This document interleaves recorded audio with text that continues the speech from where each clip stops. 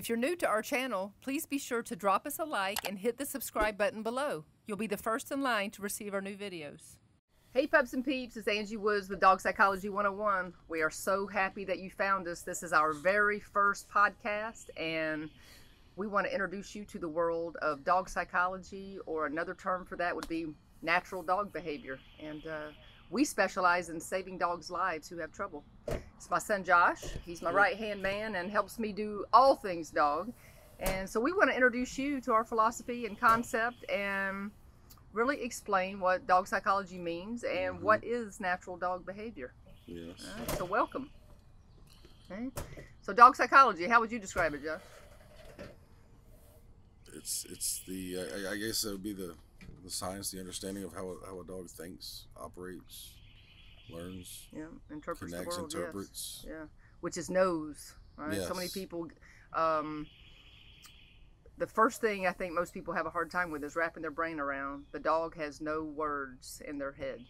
No words in their head. It's really hard for people. So they're animals, just like we are. We're animals too, but we have this verbal language. So I think probably primarily the nose, number one, but this non-language part. Right. They don't think about the why is this happening, what's going on, what causes it part.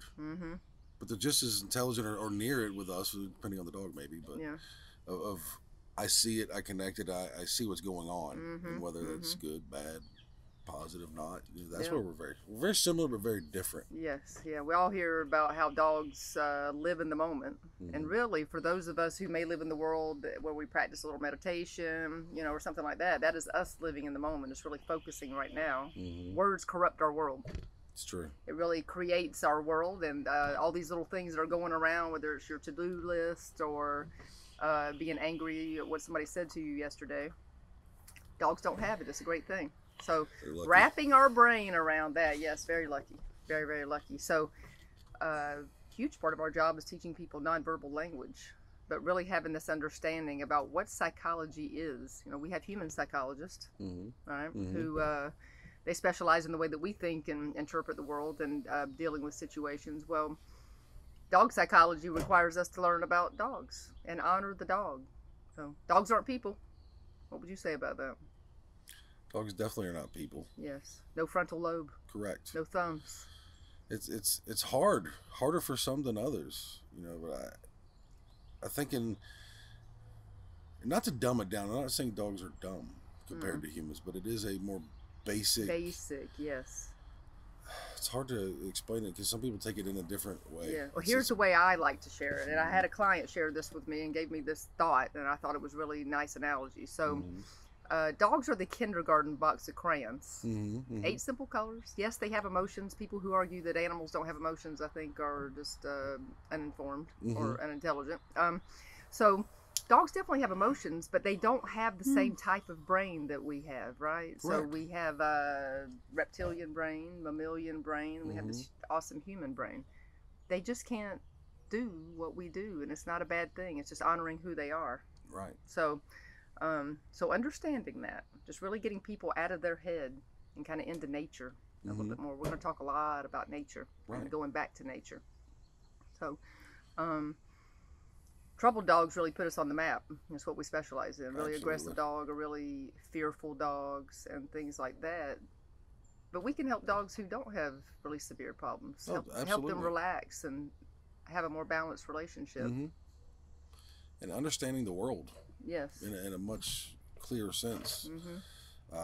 Matter of fact, I was working with somebody the other day, and they loved the idea that they've been working on a lot of it. It was a dog without any severe behavioral issues. It was more like the dog. It was a young German Shepherd, silly, goofy, was lacking in the self-control, like manners, just jumping and all over. Yes.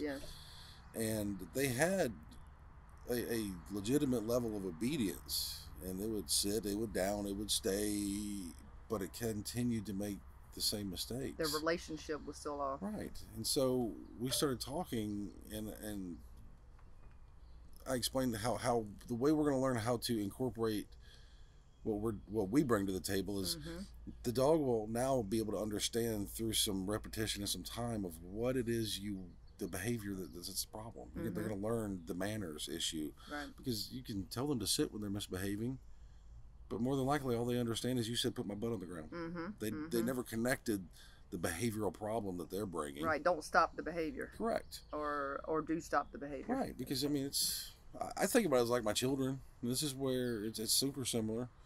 If I want a certain behavior, let's say in public, at the restaurant when we're waiting for a table, we teach our children how to have manners, how to sit, how to have a lower energy level and a tone. Yes. We don't go to the restaurant and say, sit, stay.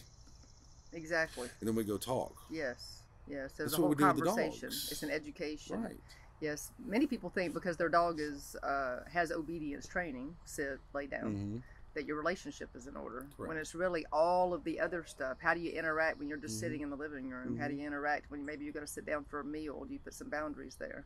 So really, natural dog behavior means we set rules and boundaries and limitations on dogs, just like we do our children. Right. Without being harsh, Yes. or hurtful, or abusive, or hitting, or kicking, or yelling. Yes. So our basic philosophy is calmness and confidence. Absolutely. Yeah, and don't you agree that most people come to us anxious, nervous, Oh, absolutely. unsure, Yes. fearful sometimes? Dogs won't follow that. No. Yeah, so balance the human. You're right. And that it's hard to be confident when you don't know what to do and you've had these bad experiences, or you're maybe you're afraid you're going to cause problems with your dog. You're going to make it worse. Make them afraid, anxious, nervous, more aggressive, reactive, whatever the case is. Yep. So first question we ask people many times is, what kind of rules do you give your dog? Correct.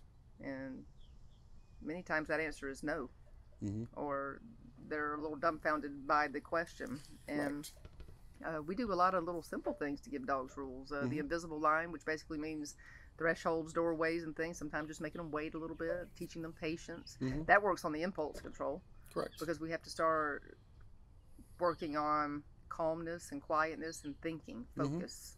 Focus is probably the best word I could describe. Focus, attention. Yes. Connection. Because that's what it all creates.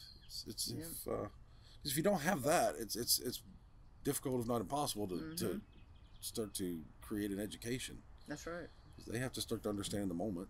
And it may take several similar moments before they start to be able to connect things, and it depends on their level of intelligence and our level of what we're doing, our timing, the way we're operating. It's how it all comes together.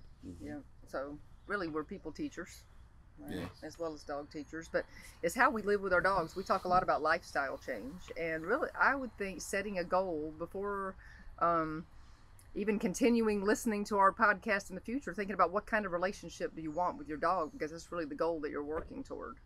And I ask people regularly, have you ever seen someone in public with their dog who's so connected and in tune? They're without a leash, the dog is with them. It doesn't mean we're staring at the human all the time. It just means that we are actually connected, kind of like you are with your spouse if you're out for a walk. You're supposed to be together. You're holding hands or chit-chatting, but you're together, even though maybe you're interacting with others. That's always my goal. And I say the truth is when you're off leash with your dog. Yes. So many people, if you ask them, how is your dog off leash? And they kind of come back at you like, oh my God, I've never even tried. And so we can talk about long line work so that we can experiment with that and see how our dog listens through distractions. But having that, what I call like your PhD level relationship with your dog, to where you can be off leash, be anywhere in the world, your dog is connected to you, is compliant to you. Right. And that comes through being more natural with your dog, which means both praise and love, but also rules and boundary setting and structure. It has to come through both, not just one or the other. It does. And talk about this so much too, because really we are our own worst enemy. We feel really bad about a lot of the things that we need to do because we assume it has this negativity attached to it, I think. That comes from our compassion. Yes. We are very compassionate, loving creatures. And so the thought of restricting the dog from doing anything that they want or enjoy to do. That impedes their happiness. Yes. Yes. And that is a great idea, but it's not the way the world works. It's not that we're making things negative, but we've got to start somewhere with rules. Right. And people the rules disagree are the with education. us if we're doing something wrong. Yes, right. Our absolutely. parents would, it's an education again. Everything we do is either yes or no. And if we ignore it, it's a yes. Correct. Many people are taught to ignore bad behavior, turning their back on dogs, yielding to them, moving out of their way, things like that. So yes or no, everything's in education. It is, and it's really important to me for the sake of the dog. Not yet. It makes my life easier. The dogs respond and move much faster. Right. But it's to me, it's not fair if the dog doesn't understand that something is wrong. Something needs to be changed. And it's not always that it's an inappropriate behavior. Maybe it just needs to be slowed down, a little more gentle. Maybe you need to pay more attention and figure out when it's okay to behave in whatever way. Right. It's like greetings and excitement levels and where it's appropriate and where it's not. I talk about this all the time because the way that we communicate with dogs, yes, is a lot of eye contact and body language. Obviously, they don't speak. Yes. And so it's the other forms of communication that even we use, just not as much. But we're teaching the dog. If you don't educate them, to me, if you step into that and think about you living in a world where nobody has explained any rules to you, and you don't speak the spoken language, you don't speak the language, and imagine what that's like when think about the dogs that are really sweet, they're crazy, they're wild, and they're shunned. They're pushed away. They don't get to interact, or they're constantly kind of pushed away. They're not getting the interaction they're looking for, and they don't know why. Exactly. They don't know why anything's happening, and a lot of misinterpretation, and it's not fair for the dog. Right. Which ultimately decreases whatever it is you want to do. Whether you're having some severe reactions or you just have a dog with really bad manners, you're restricting their life. Exactly. Because you don't know what to do. You can't control them, essentially, which you don't need to have to. It's not necessarily control. It's teaching the dog to learn how to behave and tell them what and when to do once they understand. It is control in a sense. Right. Well, I mean, it is control. But not like I think humans think. It's Right, not not at all. overbearing, I must control you. Right. It's like parenting control. It's actually control about making the choices. parameters.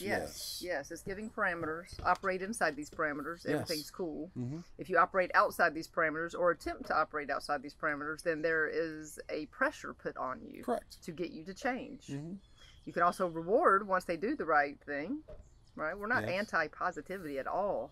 But No. there's a proper place to put it, and then we also want to make sure that we're not increasing adrenaline while we praise. Absolutely. And praise could be lots of things. Now, just hitting on that real quick, I think we bring a lot of positivity to what we do, but it's not what most of us associate to positive when it comes to training or teaching dogs. Right. It's with a lower energy level. It's more natural positivity. And there's nothing wrong with positive reinforcement style training, especially with the treats and clickers and a lot of noise. But there are some places where too much escalation and energy makes things harder. Yes. I relate children and dogs so much. If I take my children and I give them a bunch of sugar and caffeine and let that kick in full blast, and then we sit down and try to do math, it's going to be very difficult. Yes, bad planning. Nothing wrong with being crazy and excited, but when we're trying to achieve certain goals, we have to learn to think about things in that fashion. It's we need more focus, more calm. Disneyland state of mind is for Disneyland. Yes. So setting yourself up and making a plan for the environment that we're going to go encounter or work a situation and be able to overcome those kind of things. School. Yes. Yeah. The teacher's not going to teach while everybody's going crazy. That's right. We just sit down and focus, and then we have recess. We have gym, PE, whatever the case is. There's a time and a place. There's room for everything. There's room for everything. No, it's true. So what would be some examples that you would say of some positivity that comes through them? And this is weird if you haven't maybe experienced it or practiced enough with dogs. Dogs know how you feel, and when I'm positive and happy, they know that. But I do a lot of positivity in the way I do things. I use my voice. I do a little squeaky voice. I allow a lot of things, but I can also see when things are getting out of control. And it's a lot of like, whoa, too much. Letting them know. We use treat training sometimes. I actually think it was more of like our scale, which we'll, I'm sure, discuss at some point. Of, where are you on this balance scale? Are you on a negative side, which is nervous or anxious? Are you excitable? I do a lot of when dogs are unsure or nervous. I bring a little something positive to pull them out of the negative Something hole. sweet, yes. To bring them more to that zero balance state. Get 'em to But open. this is where we will make a mistake as a Yes. natural human. Do you know when to stop? Yes, right. If a dog who's nervous with me, I'm a stranger. They're at my center. Let's say they're in a crate or they're outside and they're really shy. You know, I can understand. I'm a little shy. You know, believe it or not.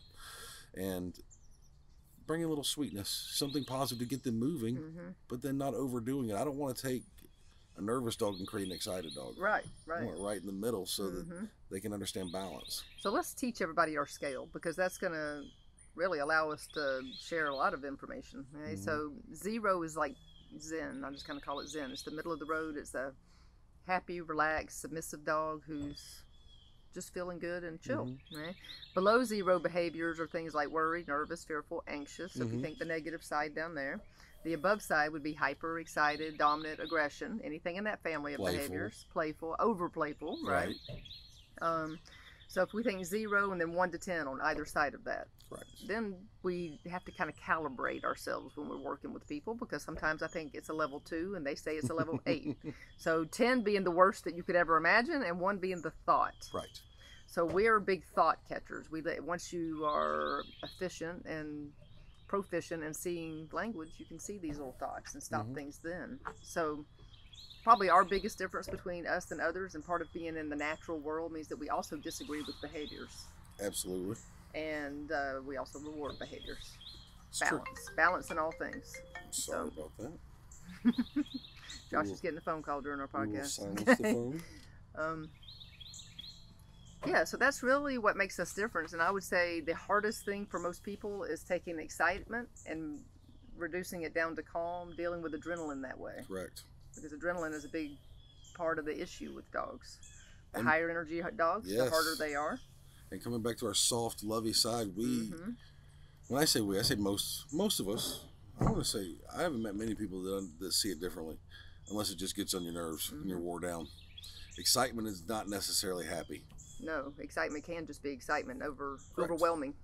Yes. Now, I think and I understand it because, I've been in this boat at one point in my life, is you see happiness seem to intensify when you get them excited. But in all honesty, I think most of us could agree, if you take away the excitement, they're just as happy. Yes. It's just, I personally, I know that I enjoy seeing the dog wiggly. And excited, and I think that's a big part of it. And there's totally a time for that. Yes. There's a time for cutting loose and playing and being at a level 10 playfulness. Correct. Totally. But there's a time, just like taking our kids back to the restaurant. Yes. There's a time when we're meeting new people, when we're in public, when we're socializing in a non-playful way. That dogs need to learn how to be calm. You got to come back, and as much as I like it and the dog likes it, but what does the dog need? Exactly. And it's not always what, and I don't get caught up in always what the dog wants. He's just like me as a father. If I let my children do whatever they want all the time, it's going to cause a problem at some point, and they don't know. I'm sure most of us at a certain point in our life appreciated the rules and boundaries our parents created for us as children, even though we did not feel that way until this moment. Oh gosh, we parents, and even if you don't have children, you've been around children, so we understand that children who understand boundaries, who know how to focus, who have control over their impulses, who aren't spontaneous all the time, are happier, more pleasant children. Right, so what comes down to like a mental exercise is majority is thinking. Yes, lots thinking of about how you're behaving. Just like with us in school, we call it art and math. Yes. Math and PE, work, vacation. It's a different state of mind. It is. They have their place. Yep. And if we don't allow them to think about how to approach things properly, their brain never works. It doesn't exercise. Exactly. Energy builds up. And this is where we really, we've all experienced this, I think. When the energy builds up, it layers up, and it's got to find its way out somewhere.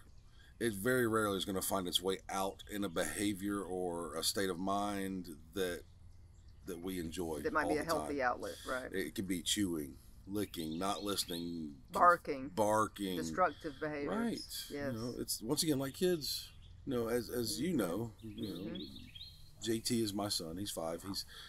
He's Wide very open. very well behaved, Yes. and but he's a high energy child. Very He's a busy. high energy lover. Yes. And let's say if it were to rain for a solid week or two, like it sometimes does here in Georgia, if I don't get him out and get him busy, we don't find some way to stimulate him. Discharge some energy. Yes. He can't. Like I've seen this. He can't help it. He may come out of his room and he's got one of his toys. He's being all boy. He's banging it around, being really noisy. And so we have to have the no. Let's calm down, or you can take that to your room or to the playroom. He's very polite, so it's yes, sir. He goes. No arguing. Yep. But I can promise you, 10 minutes later, he's back outside with a whole different toy, doing very similar Same things. thing. And he the energy's there. It's got to come out. He goes, he focuses, he listens, but then it builds its way back up. Yep. How many times have we seen that? Oh yeah, tons. The dog chews, the dog does this. It's a nice dog. They listen. Can't listen. But then they're going to do it again. Right. And again. Yes. We can't be mad at them. You know, we get, like we call it cabin fever. I as an adult can get that way. I can't get satisfied. No, it's you true. know, I could stand around, walk around, and nothing is making me happy. Yeah. So cabin fever comes from the house in the yard. Correct. House in the yard. House in the yard. You know, when did you go for a walk? Well, 4 weeks ago, last year. But I've got a huge backyard. Yes. Well, you stay It's in the really backyard. nice. Yeah. I'll come see you in about a week. We throw a ball and frisbee every day, which is all good. Yeah. Never bad. Never beat you up for that. We don't think about it this way. Right. Yeah. Well, we don't. You know. So I also have a nonprofit. You know, we all know it here, but I introduce everybody else to it. It's called Dog Corps, and you know, so I get to visit poor countries and see a lot of street dogs. And I always go back to street dogs. They don't migrate in the way that birds might migrate or wildebeest might migrate, but they move. They do have territories, but they do move, and they work all day. Not all day, but they have to work for what they get. There's no kibble in the bowl. Right. And so when I'm around a street dog population, nobody pets them, except for the crazy Americans who go to holiday where they are. They're not just out biting people. You're not seeing. There's some things I really notice about street dogs, and you'll hear me talk about these a lot because they are the epitome of dog. They are domestic dogs who haven't been corrupted by people. Okay? And so we get to see this natural side of them, but they scavenge. They scavenge, maybe a tiny bit of hunting, but those guys are tired. There are zero OCD behaviors, zero lick granulomas on your feet. There's zero repetitive things. There's no radical aggression. It's a pretty cool thing to see, even though I will say that most dogs who live in places like that are miserable from lack of health care and lack of food. Correct. So mentally, they're probably more stable and happy in many areas. Mentally, yes. Physically, not so much. Obviously, they don't have the care and love that we Yes, not so provide. much. However, I do have one of these little pot cakes out of the Bahamas that I brought home, little Tiki. She's awesome. But I do meet other pot cakes and other dogs who maybe have come from Iraq. We meet some who come from Thailand, Korea. A lot of dog meat farm types and puppy mill types here in America, especially. So we work with those kind of kids who sometimes when they come off the streets, they become terrorists here in America. They start looking aggressive and behaving aggressively, and it's because they have now been cooped up. Correct. They've taken them from a natural state to a prison state. You're feeding them, you're loving on them, but they're not being psychologically satisfied. Correct. So they've become Americans. Absolutely. And speaking of Americans, this is probably a great segue to talk about our culture in America and the way that we think and feel about dogs, and it really creates how we behave with dogs when the rest of the world, predominantly, even if you're, let's just say a European, you know, they're much like us, they still don't live the same way that we do with dogs. Totally different mindset. Correct. Right. Poor countries are not typically soft and squishy with dogs. Dogs are dogs. Mostly live outside. Sometimes living inside, but mostly outside, and they're a little more of an animal in those countries. Yes. And then in Europe, right, they're much like we are. We're very civilized and industrialized. I'm not saying nobody else is not civilized. We're just progressive. But nobody, people in Europe don't ask to pet your dog when you're in public, and they're everywhere. Correct. Right. So I found that the first time I went years ago, I thought that was pretty amazing. You know, being in Paris, dogs at, you know, cafes, inside restaurants, inside little stores and things like that. But I did notice that nobody was walking up asking, could I pet your dog? There was no interaction, and the dogs were so in tune to their people. Many times they're not even on a leash. Right. They're just following them through the city. And I've heard Americans say, I wonder if that dog belonged to anybody. You know, pardon our loud neighbor. So it's really interesting. I talk a lot about how the American culture keeps us in business. It's true. We do things like Americans, like go sit at a Starbucks with a cute little thing, and not even a cute little thing, just a dog. Anything. Just go sit at Starbucks or a restaurant, and Correct. many people are going to come and try to pet your dog. Now, we're not saying don't pet dogs, Right. but we're teaching dogs humans equal crazy. Just because I may not do it or do it very often doesn't mean I don't want to. I am a human. Oh, we I have the urge. Yes. Yeah. That's also why I have 21 animals. This is, yeah, As exactly. crazy as that may be. I have plenty to touch and live and interact with. Yes, we love to touch animals. We're not anti-touch, but back to dogs kind of making associations to things. If every time a person walks up to you and they have a excitable bit of a party with you, would you think that meeting a person equals excitement? Right. Well, let's create an analogy. Okay. How hard is it to be connected, to pay attention, to be with the human if you're constantly distracted with very positive little rewards? So let's say it's hard for me to expect my children to be focused on me and not get lost or distracted constantly if they know every time we go out in public somebody has candy, cupcakes, toys, lollipop. Yep. They're constantly approaching, oh my god, you're so cute, here, have this. It's a reward, it's something that they like. And so of course we go out, they're ting ting, where's the next person, what's going on here, even if it's not looking for certain things. We don't have the amount of connectivity that we need. Right. That's true. I say the majority of their focus is out in the world, and this is the way I think of things. We've got a 100% to work with. Yes. I think things are healthy when I have 51% or more. It depends on the dog or the animal, the child, whatever is going on. It's all the same to me. Enjoy what's going on. You know, if you're a dog, sniff, look, use your nose, use your eyes, use your ears, but let's stay within a certain boundary. And that boundary creates you being connected to me. And always give me your attention when I ask for it. Correct. That is really the secret sauce, the juice of life with your dog, is you should be able to get your dog's attention no matter what for your relationship and safety. Correct. I mean, if we lived like that, we'd be running into things constantly. Oh, we'd be walking down the street and I'm looking at this and ping, run into a pole, run into a sign, bumping. We've seen this, and how many times do people run into you in public because they're not paying attention? Well, right now, everybody's got their heads in their phones. They're texting and walking and not paying attention. Which I get it, but it can be dangerous. You have to moderate it. With dogs, it's the same thing. It is. You teach them to be all over the place, they're going to be all over the place. They're not going to listen. Yeah. They're going to get caught up in the moment. Yep. Can you blame them? No, not at all. You can't. They've just been taught this, but mental exercise and physical exercise, that combination, opens up the little flower of the brain. I always say, you know. Untired dogs, kind of like JT, they're closed down. Right. Tired dogs listen to you a bit better. The rules and boundaries are crucial. You can have a lot of freedom. And this is where I think there's a lot of misconceptions and misinterpretations. And as a human, I think it's natural to focus on the things that we hear about maybe this style of operating that are not pleasant. They're the parts that we don't enjoy. And it's the restrictive side. We don't think about the positivity because there is a lot of freedom. Yes.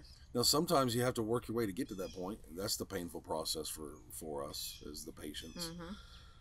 But it's all balance. I think everything that we do is is we talk so much about balance. Our scale about the brain is about balance. Yes. And, you know, our techniques and our philosophy even is finding a balance between what we believe and how we operate and what others do. You know, some are open-minded to us, some are not. That's natural. You know, but I think a lot of people focus on the same thing. They think that we're mean or we're harsh or we're saying no a lot, and it makes it a negative thing. The dog's having a negative experience. It's really not. No. I want to say no where it's necessary, only as many times as it takes for the dog to understand.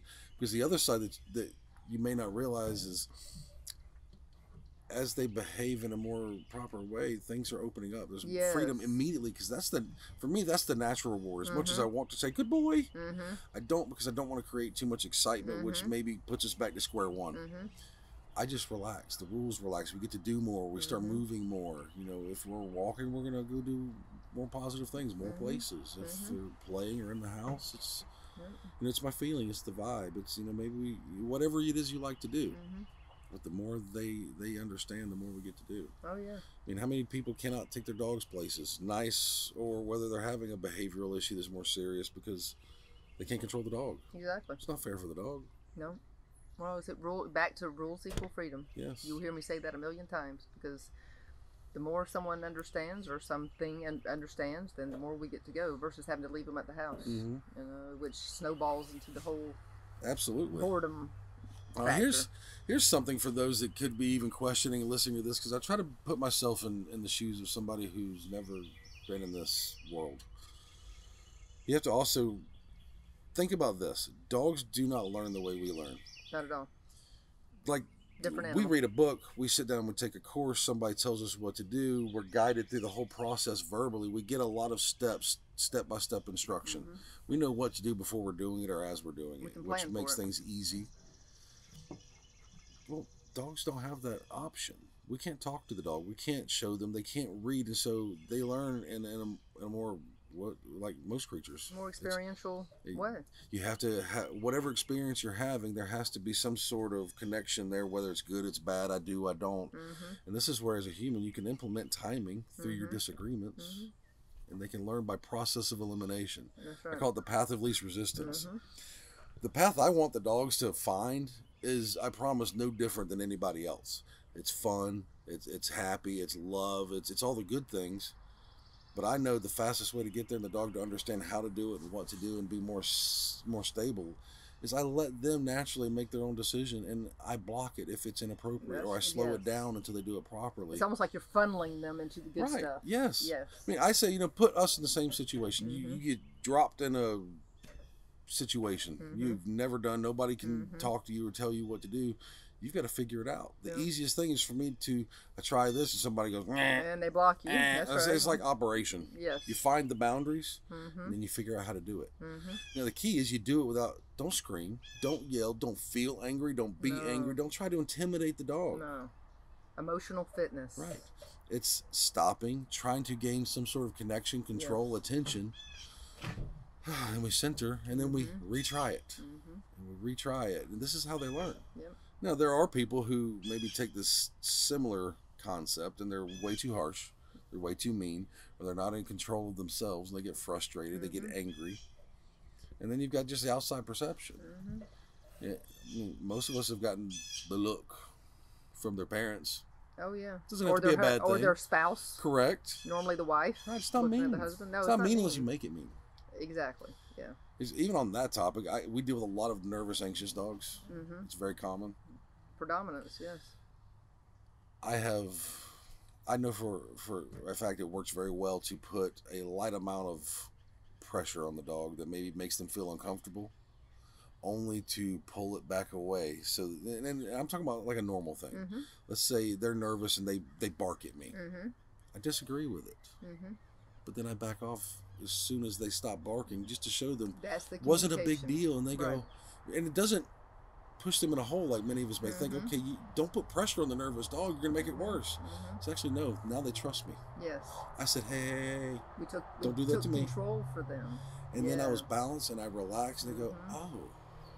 If you're a nervous person, you like an in charge person. Correct. Now somebody is, sets rules. Sorry, loud vehicles. But somebody set rules. Somebody said what is not going to happen or what's inappropriate, which means they're taking control. Somebody's taking some status. So if you're nervous, you're not built to have that status anyway. That's right. And they did it in a way that did not provoke fear. Like cognitive therapy with humans. You're going to do something that makes you uncomfortable, but then in the end result, if the therapist is doing it correctly, you don't have a negative experience. It came out to be a more positive. I would say it's kind of like, for me, now, not everybody's like me, but it's also funny. I say, you didn't die. Yes. You got to come out. I didn't die. Nothing bad happened. It wasn't as traumatizing as I thought it might be. And yes, maybe you don't love it. You're not comfortable with it, but you're a little micro step closer. Yes. And then the repetition and the repetition, and as things are allowing to, you can start to make it bigger. It's almost like you're putting a little something to numb that nerve. Over time, you kind of, it gets less sensitive and less sensitive. Right. So the more you practice, the easier it gets. Plus, when you take over the dog, you begin the process of trust. The structure brings about trust. And if you're nervous and fearful, you need to trust somebody. Absolutely. Because I call it the middle schooler that pays the mortgage. When you have a nervous dog who is in charge of their family, that is why you're seeing all this overreactivity. Correct. They don't know what to do with it. They can't cuss you out. Right. So they try to bite you. It's an overreaction. We do the same thing in areas. When the stress hits and it comes down to do or die, Yep. you got to do something. Yep. And if you don't know what to do, you freak out. The best defense is a big offense sometimes. You know, that might roll through my head if I were in a situation I felt completely overwhelmed and helpless. This, for some weird reason, maybe it'd be one of my weird dreams. Yeah.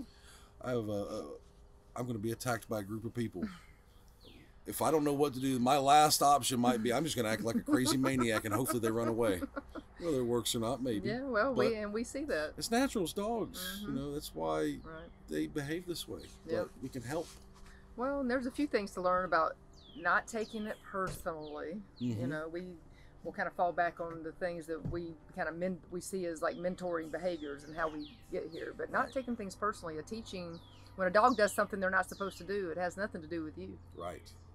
You know, most people are so narcissistic, it's everything to do with them, and then they get mad and upset because they're trying to teach the dog something, the dog's not listening. Well, it's a process. Everything's a process. You have to progress through it and teach. So not to be upset. And then the other side of that is thinking about, like, what is praise, right? So praise is a lot of things. Not all dogs are food motivated. We deal with those. You know, we talk about different doganalities and different humanalities in that match, but some doganalities are zero in the food. But maybe they're awesome sniffers. Maybe they're super social. Maybe they just want to sniff the new human coming in. Well, I just teach you, if you calm down, you get to sniff the person. Correct. Maybe the person doesn't give you a treat. You don't care about that. Or maybe you're a crazy ball lover. Right. So maybe new people can make friends through a ball after we meet quietly. Absolutely. All sorts of things. People coming into the house. People, like, I don't let the dog come to the person right away if they're crazy. So once you calm down, the reward is... you get to sniff the new whatever person. It is they wanted to do. That's right. Whatever it is you want to do in this moment, as long as it's healthy. So praise can be so many different things. We just have to learn to see it. It's individual.